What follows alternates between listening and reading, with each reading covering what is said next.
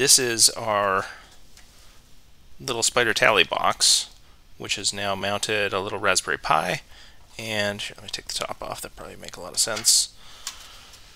We'll set that aside for a second. So inside of here we have a front panel display, a little 16:2, and then we have a Raspberry Pi. Now I had a Raspberry Pi 2 laying around. I think at this point a Raspberry Pi 4 has been out for a couple of years, but with the chip shortage it's basically unobtainium, so a cheap Raspberry Pi works the trick just fine for this. And then I think last time I did a video way the hell back when, this was an 8 relay module, and now I just happen to have a 4 relay module sitting around, so I plugged that one in. This would work just fine, and we'll look at the software maybe in a minute. But that's basically it. So Raspberry Pi, we're going to plug in network. One thing I kind of screwed up on this in the 3D models that I'll link to online at Fix This, since these two boards need to be swapped. And I don't know how I got this wrong because I spent time thinking about it, but this little connector over here, I should find something better to point with. This little connector over here is our USB power, which if it was on this side, we could plug in a lot more easily. And I have a cool, oh, where'd that run off to? I have a cool little power cable somewhere that breaks a USB port out to a panel mount USB.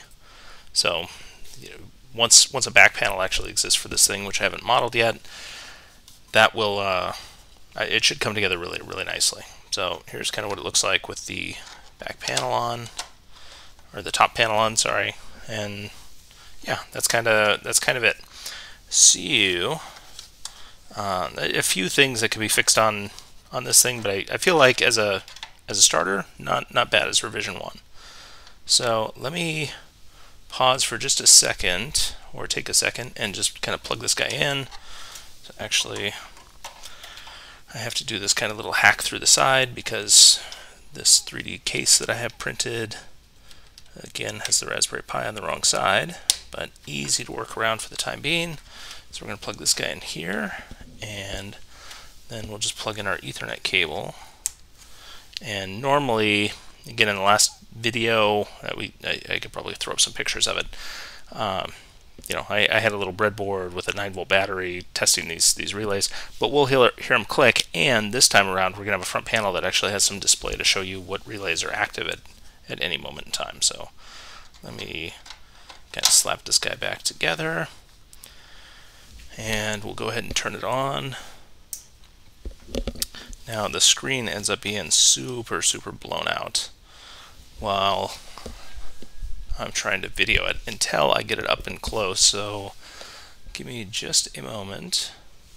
Cool. Okay, so when the thing's running normally, it shows the IP address on the front, and then it shows some little indicators on the bottom to tell you which tallies are turned on, and then for good measure there's a little blinky thing in the corner just to tell you that it's alive and well. So let me see if I can just actuate one of those real quick so you get an idea what it looks like when they're off. So so tally 2 in this case is now off, so he's an empty circle where the other ones are turned on because they're filled. So let me cut away to something where I can share a screen, and we'll take a little bit more of a look at it. Okay, so let's take a look at what the software is doing here. So if we look at the camera feed, we see that we have 4 little dots there, right? We got 1, 2, 3, and 4. 1, 3, and 4 are turned on, and there's a empty circle for 2. And what I did right before we cut over to looking at the screen was I took source 2 and I brought it to preview. Now if I transition that guy back up to program, immediately the second LED comes back on. So where's that configured? So now we actually have a cool new web interface to configure this thing.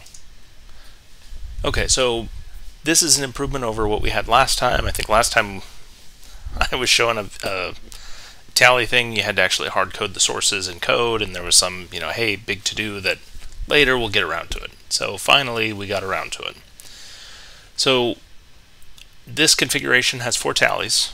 This application and device software will support n number of tallies, so we can look at how to configure that for the hardware later. But the setup is pretty simple for turning things on. So you pick a Spyder server IP address, so 192.168.86.65 is the IP address of a local machine that we're running. One of the cool things about all the versions of Spyder going back through time is you can actually fire them up in what we call like local remoting mode, which means that it operates to the network as if it is a server. So you can do all this testing without actually having to have real hardware, in this case a real x80 unit. So there's the IP address and then the name of each one of the sources. So I kept this simple. I've got 4 sources, source 1, 2, 3, and 4. And I just typed in 1, 2, 3, and 4 for these sources. Now there's a couple of modes that we can flip them on to. So we can say turn on that tally when it's in program, turn it on when it's in preview, or turn it on if it's in either preview or program. And then the last two, force on and force off, are literally just that. It basically disconnects entirely what's going on with a server and a source and just says turn that thing on, turn it off. So in this case, actually, if I force off 1 and I just say apply, then what I'll immediately see is 1 turns off, and if I want to force it back on, then it will turn on immediately. Even if, let me just go ahead and remove this guy. So source 1 is no longer on screen, but because I'm forcing this on, it'll show up. And if I flip it right back to on in program, then bam, it turns right back off again. Now, indicating the Spyder server for each line is only cool if it can support multiple Spyders, and it can. So if you have multiple, primary backup, or you just have a couple different Spyder servers, as part of a show in general, you can just change the IP address for each one of these tally instances as needed, and that's it basically. Now it works with the latest version of the x80 software, the 5 dot whatever version of software. What are we running over here actually? Help about 5.4.1. I think that's the latest and greatest version of software. But so it works with this, but it also works with basically every other version of Spyder software ever made. So if, for funsies, I wanted to drag out what version are we running here? Oops, wrong help. About advanced. So this is 2012. This is 4.0.7, controlling a 1608. Again, virtual. This thing's also in local remoting mode. But if I go and plug in his IP address, so down here he's 192.168.86.59. So we'll say 86.59, and let's get rid of these for a second, but I'm going to use cam1 as maybe a source that I care about. So this guy will be cam1, and we'll just hit apply, and what we should see, yep, we saw it turn off immediately because it's not on at the moment. But if I take cam1, and just for funsies I'll put it in preview, so we only want it to show up as soon as it hits program, but the moment I transition it, boom, the tally turns on for program. Let's keep going. So here's another one. So this is a Spyder 222, and what version of software are we running here? Okay, this one's 2009. So this is the previous version, and it's running 359, and his IP address is 86.75. So we'll say 86.75. Oops, not 675. 75, and we'll say my cool PC is the source that I care about here. So we will hit apply, and it turns off immediately because it's not actually on screen at the moment. But if I do the same thing, and now I'll just drag it directly into program, then boom, immediately it pops on our tally. So now we have three totally different versions of software running and controlling our tallies. And if we want to just keep playing with them, so what do we got here? So all except for 1 is on. So let's bring source 1 back on screen. Okay, so all 4 of our routes are here. And then if I just take all these guys actually here, let's say add from program, we'll say on, and then maybe we'll create a empty one, we'll just call it off. Okay, so that's on. When we take them off, we see the two shut off that are still connected to the x80, and just for funsies, just to watch the response time, we see them coming on and off pretty snappy. Then we'll drag this guy over here and remove cam1, and we should see the next source disappear. Cool. So I'll get rid of him. And last but certainly not least, my cool PC, I will remove him, and boom, done. So let's see here. So we looked at the configuration page. Actually, let me put my cool PC back on so we have some interesting stuff over here. There's also a status page up here that I haven't popped up yet. So this shows you in the web interface each one of a little dotty for each one of those tallies, and now 3 is the one that's on screen. And then this gives you kind of some potentially useful device info. So what version of software is it running? How long has the thing been turned on? Disk, and then in my case, I'm running this thing on a Raspberry Pi 2, but the disk image should work with any of the Raspberry Pi images. How it'll port over to anything pretty easily, I would imagine. The only caveat that may be worth mentioning is this thing in the version of software that I'm playing with right now doesn't actually refresh on here immediately, so you either have to refresh the page or just pop over to configuration and pop back, and that would do it as well.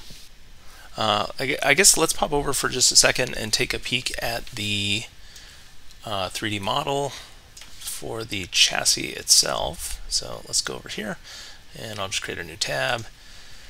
Let's say,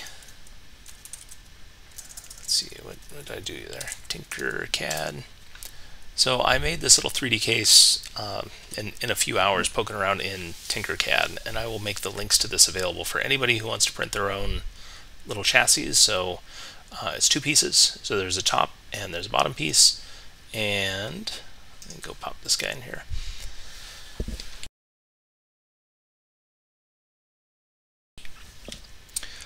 Neat. Okay, so feel free to make changes as you like, of course.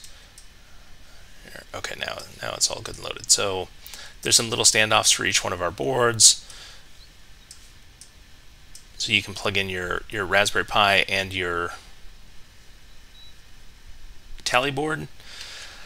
Again, hopefully by the time you see this, these two will actually be flipped, because the Raspberry Pi needs to be on this side so you can actually plumb a power cord. But it has the holes to screw in each one of these boards, and then same thing for the front panel. There's some holes here, and then there's a little notch because there's the display itself actually has a physical little notch, so it actually fits quite nicely once we get it all in there. And then for the back panel, which I did not show because I haven't modeled yet, there's a little slot kind of running through here that we can stick a back panel on. And then similarly on the front panel, if I jump back real quick, one more, here's that chassis top.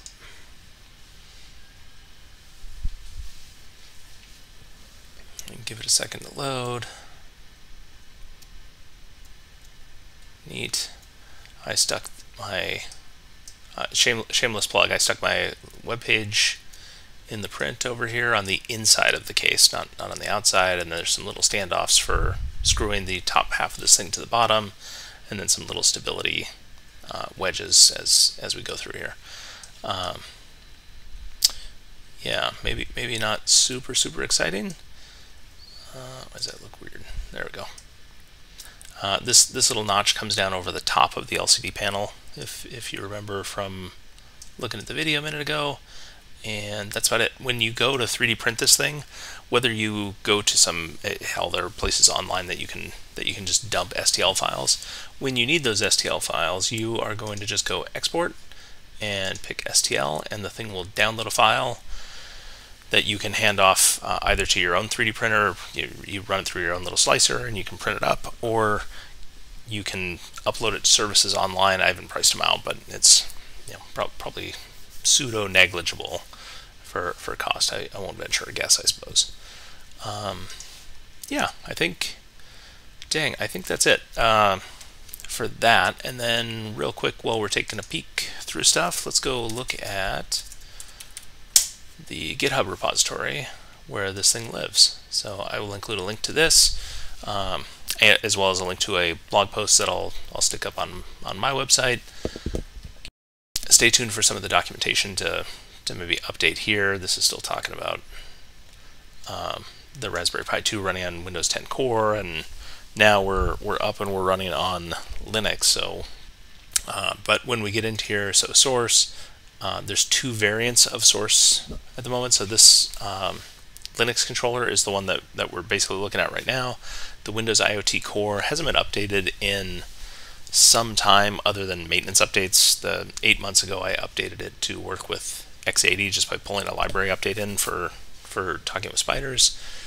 But the new hotness is all about the Linux build. So you can pull this down, you can build it in .NET, it'll actually compile on Target. You can open it in Visual Studio, it will compile directly on the Raspberry Pi, which is how I've built it and debugged it locally for myself. I think that's about it. I'll leave it to anybody interested to pop into the source code here and take a look. Absolutely accepting feedback, pull requests, issues, all that good kind of stuff. Yeah, actually, I guess last thing to go take a peek at is let's hop in. So if anybody happens to be interested in building one of these, this repo will include an SD card image, which isn't posted yet, but you should be able to get it hopefully by the time this thing's all posted up. It will be for the 4 tally configuration that I was just showing you. So if you want to change over to an 8 or help 16, however many tallies you actually want, you can plug in a keyboard and mouse locally. The credentials will be on the site, but I'm going to go and SSH this guy as well since it's already sitting on the network. His host name by default is called spider-tallies. And let me just pop in here. So we're going to go into the app directory from the home login, and there are 2 files in here that we care about: appconfig.json, and the one we really care about is deviceconfig.json. So in order, I suppose, if I were to cat out to look at the contents of appconfig.json, this is the stuff that you can configure from the web page. So you actually never have to touch this file directly, but if you care, it's there. Every time you hit apply, we basically save this thing to the disk at this location. The one that you would want to change if you want to go to like an 8 tally device, very, very simple, is the second one, this device config. So if let me just clear this and cat out our device config.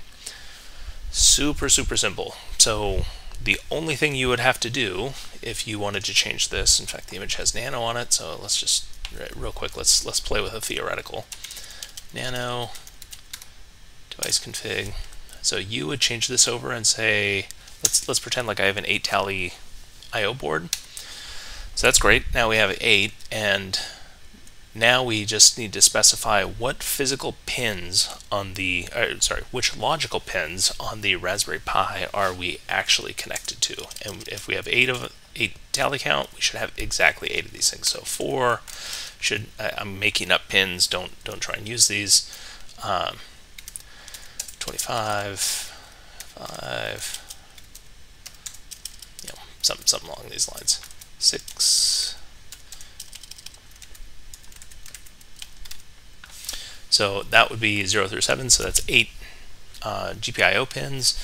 Where you would pull these GPIO pins from would be, you would go to your favorite web browser and you would Google with Bing and you would look for Raspberry Pi. In my case, it's 2. Pinout, I think 2, 3, and 4 are all kind of the same. But we're going to go look for a pretty picture, and this will probably get us there. Yeah, something like this guy. So this picture shows you the header that runs down the side of your Raspberry Pi, and again, you're looking for logical pins when you're writing stuff in here, not physical pins. So notice, for instance, I'm on 4, 27, and 22.